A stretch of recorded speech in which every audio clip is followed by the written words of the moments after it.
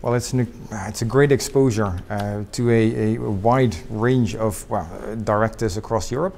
Yeah, we're happy to use that exposure to profile Mondego for our Dutch activities, but also for our European expansion plans.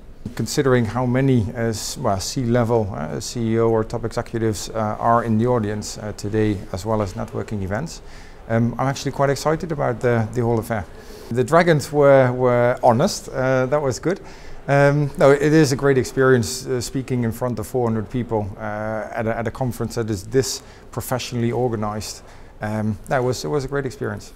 On stage, it's kind of frightening because, you know, the dragons there, you've got the press and you got all of the people, all eyes are on you. So it's kind of, it's a pressure moment. But I like it. I like to take the opportunity to show the world what we're doing. And here at the Travel Innovation Summit, the best thing is that you have all of the travel market eyes are here. So this is a perfect moment for us to pitch to our peers.